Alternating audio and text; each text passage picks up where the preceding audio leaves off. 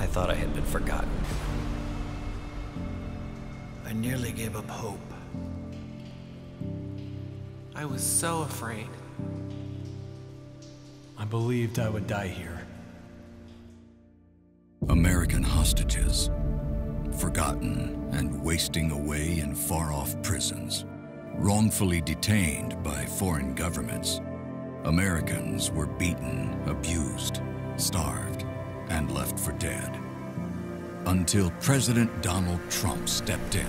The 3 American hostages finally back on U.S. soil after being held captive in North Korea. We're following some breaking news in Turkey where an American pastor, Andrew Brunson, has been released. An American jailed in Egypt is back in the U.S. this morning after an intervention by the Trump administration. A tough and skilled negotiator, President Trump successfully won the release of detainees and prisoners, among the most of any president in American history.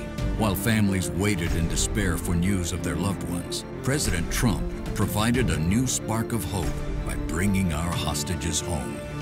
We have Danny Birch back home, where he should be. He was in Yemen in a very horrible situation. Yesterday, the United States government secured the release of Caitlin Coleman, Joshua Boyle, and their 3 children. Today, we are bringing home another American citizen. We just had news that Turkey released a prisoner that we were trying to get to the United States. Under this administration, America has not and will not turn its back on our people. President Trump will bring them home.